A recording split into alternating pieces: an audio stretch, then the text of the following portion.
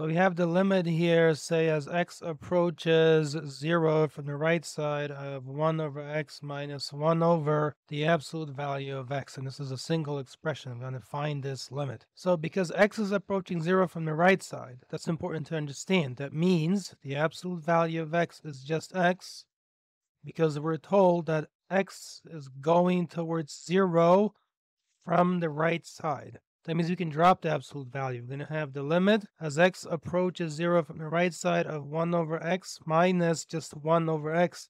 Notice this part where I'm pointing has no more absolute value bars. Now, for x not equal to 0, you can just subtract these things. So it's the limit as x approaches 0 from the right side of just 0, which is equal to 0. Remember that we are approaching 0. We're not saying x equals 0.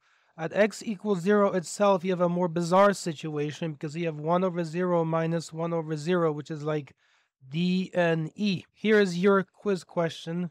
The limit as x approaches 0 from the left side of 1 over x minus 1 over the absolute value of x. What is that limit? Note that on my community tab, I have a lot of quiz questions if you like quizzes in math on a very rich variety of topics.